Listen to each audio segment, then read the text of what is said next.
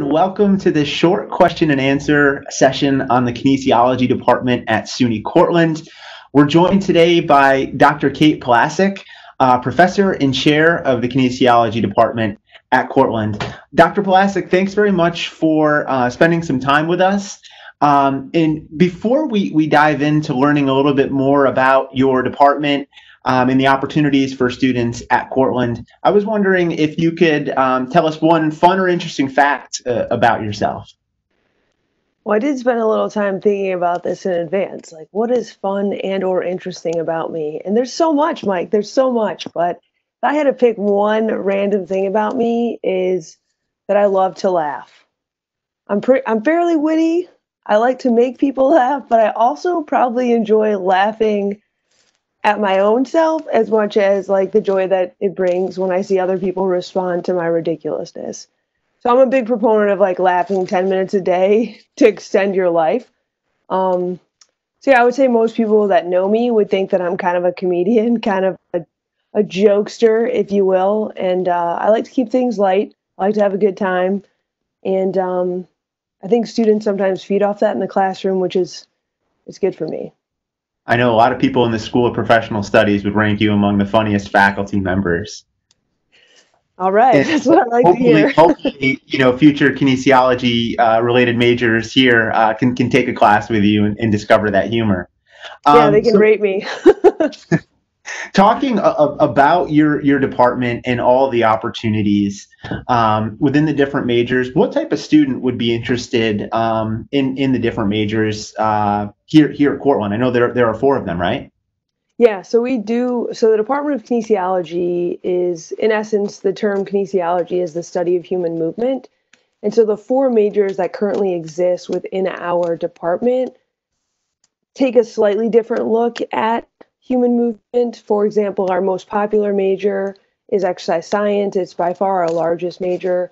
A lot of students that get into exercise science, well, I guess let me rewind for a second. When we're talking about human movement and we're talking about the body, I think people that are fascinated by the human body and want to look at exercise or physical activity or, movement, if you will, are going to be the people that are drawn to our major. Maybe you want to look at it on a larger scale than a cellular level that you might get in biology. So if you want to look at, the heart, the lungs, and how exercise has the ability to impact these various systems in our body, then this is the right major for you. In terms of our majors, again, I was saying exercise science, our largest major, and a lot of students in exercise science use this pathway as a way in which to get into graduate school and a lot of allied health professions. So I write a lot of letters of recommendation, and I know a lot of our faculty in our department write letters of recommendation for students who are interested in physical therapy, occupational therapy, physician's assistants. I've had several chiropractic care students. Sometimes they go accelerated nursing.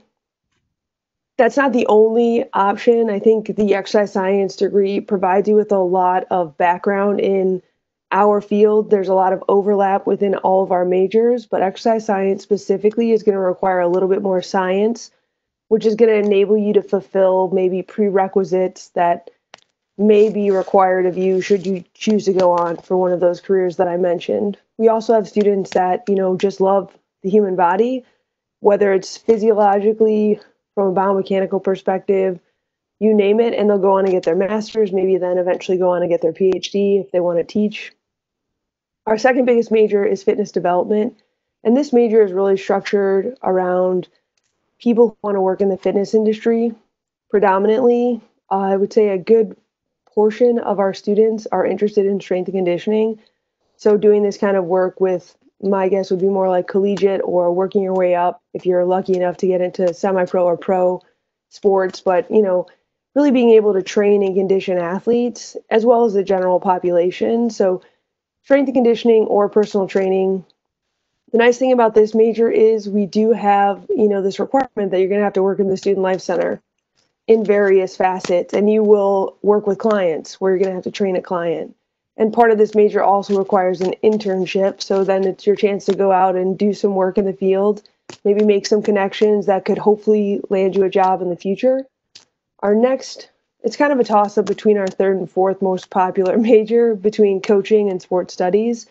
So the coaching major is really for students that are interested in becoming a collegiate or professional or like let's say a level 1 soccer coach or track and field coach, whatever it may be. If you have a desire to coach, this would be the major for you. Again, you're going to have an internship experience where you work with a coach on campus, and then you'll be required to get off campus, ideally, and again, make some connections in the field working with coaches who could potentially help set you up.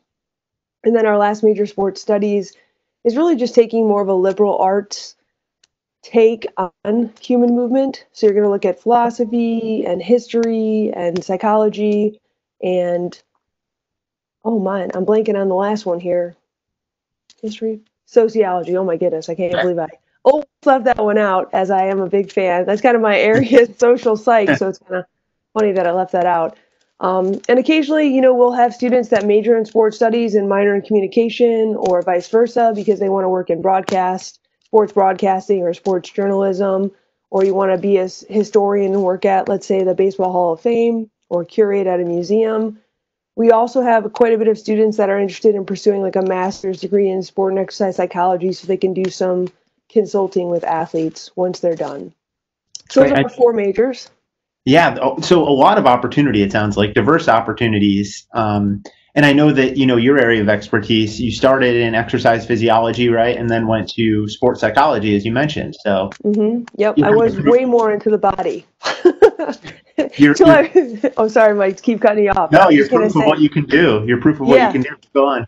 Yes. Like my whole take was I was fascinated by like exercise and like what exercise does to some of these major systems in our body. And for example, like a major concept in the field is this idea of what is the greatest inhibitor to our VO2 max, or our body's ability to utilize oxygen effectively. And the question was always like the heart or the lungs. And so I remember doing one of these tests as like an undergraduate student, where I don't know if you've ever done a VO2 max test. They're not very enjoyable. No, you have the mechanism on your mouth, right? Right. So like you're going as hard as you can for as long as you can until basically you give out. And so that we're trying to determine like, how long can you go? And I remember being, signing up to do this as an undergraduate student for extra credit, because I was like, oh, okay, I'll do it. And it was so hard. Like it was exhausting. And even just thinking back on that experience, I thought, I don't think it was my heart or lungs that quit. It was totally me that quit. Yeah, like I quit up there before my body was going to quit. And so I kind of really thought, oh, wow, I'm interested in a little bit more about like how the mind really does impact our body and our performance. Well, I know that students can lead their own VO2 max tests here at Cortland, and that kind of leads into my next question. What are some of the outlets or experiences that exist for students to pursue in the kinesiology department here? Well, one thing that's nice about our department is we're large and we have a lot of people doing a lot of different things. And so like, let's say you are interested more in like physiology and human performance, and like how does temperature or climate or altitude impact your body's ability to perform. We have an exercise physiology lab where you can go in and work with some of our exercise physiology faculty on some of these topics. Or, one of the pieces of equipment that we talked about during our open house on Monday was the AlterG treadmill, right? So this is a huge opportunity. It's a pretty fancy piece of equipment, and it was served as kind of a rehabilitative type of tool, right? So if I'm injured and I still need to do my cardio, because let's face it, when you don't do cardio, your gains are going to go away pretty quickly. And so, we can unweight you, or, lower the weight or lower the pressure that you're putting on, your knees, your ankles, your hips when you're running, so that you can still be active, let's say if you, experience some kind of injury. So there's research going on with that. If you're interested in more like gait or movement, we have a biomechanics lab where, Dr. Bauer's been looking at exercise and Parkinson's research. Dr. Dames is really into, various issues with respect to gait. And Dr. McGinnis, wrote a textbook on biomechanics. So we got some really impressive people in biomechanics. And then our other lab is our motor behavior lab. And so there are a lot of similarities with motor behavior and sports psychology, but like looking at, motor skills and motor skill performance and learning and acquiring different skill sets via practice. So we have those three labs. In addition to those labs, we have a young, vibrant faculty that have all sorts of interests that might be doing something slightly different in those spaces or working with one another. So the opportunities right now to get involved for students are plentiful. Vast. It's great. And Yeah. you can earn funding too, right? To pursue research? Yeah, so I was thinking about how many people in our department through the Undergraduate Research Foundation have actually gotten the grant essentially that goes along with it.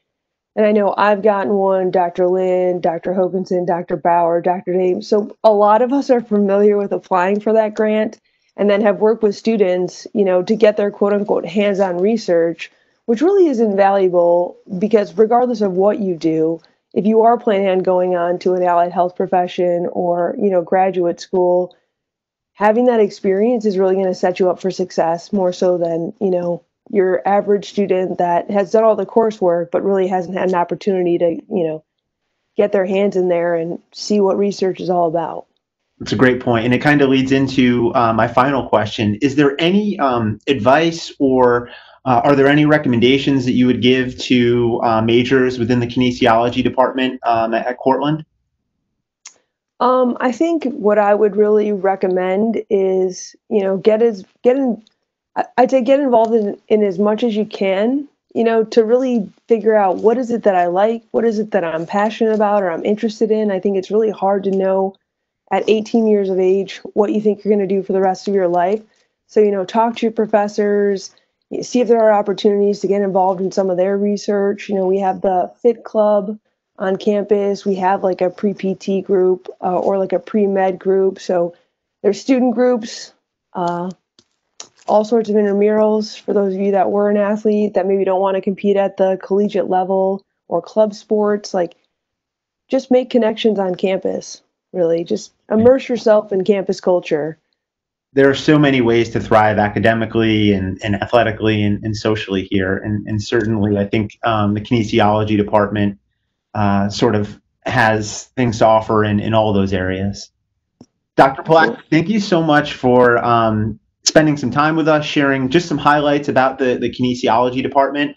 We'll share some contact information so students can learn more. And we wish you all the best this academic year. All right. Thanks so much, Mike. Take care. Bye.